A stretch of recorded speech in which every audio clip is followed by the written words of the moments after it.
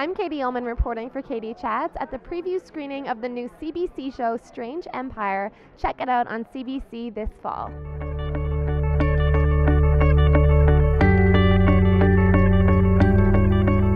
I'm here with actor Poole.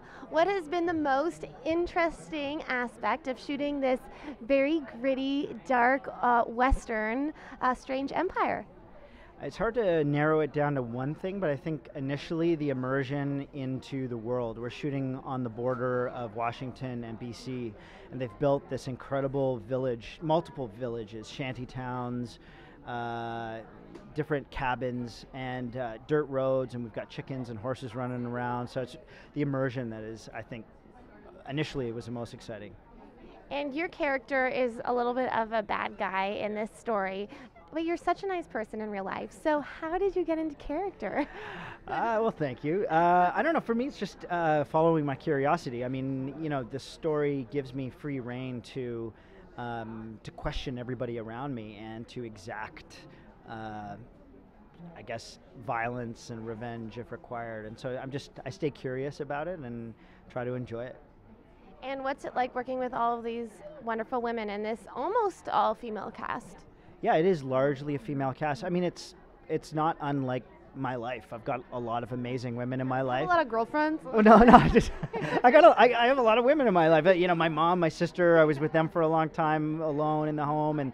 And I mean, I think it's amazing that strong women are being represented on television. It is not dissimilar, though, from all our lives. We've got plenty of strong women around us, and so it's about time that it's on TV. Absolutely.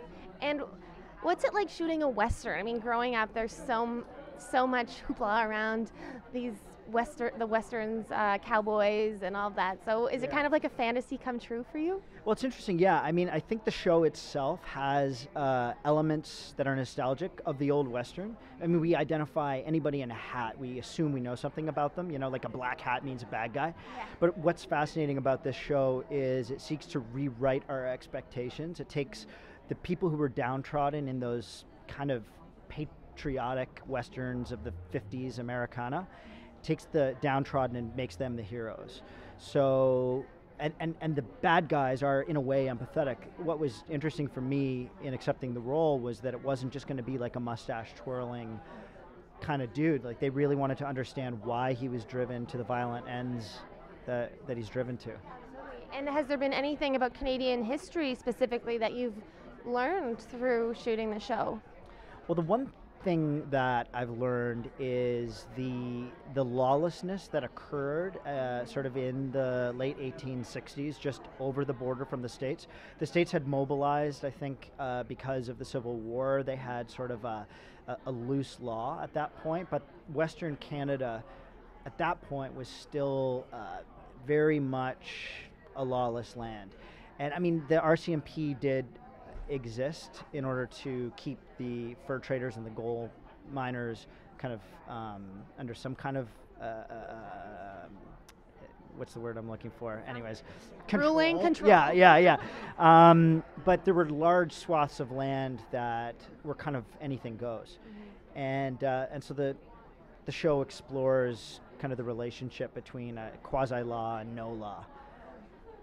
And where's the best place for us to find out more information on you and on Strange Empire online? Well, you can follow us on Twitter, I think @strange_empire, and I'm @AaronsGhost. So you can follow us there. Great. Well, thank you so much. It's nice to see you again, and congratulations. Thanks a lot. Thank you.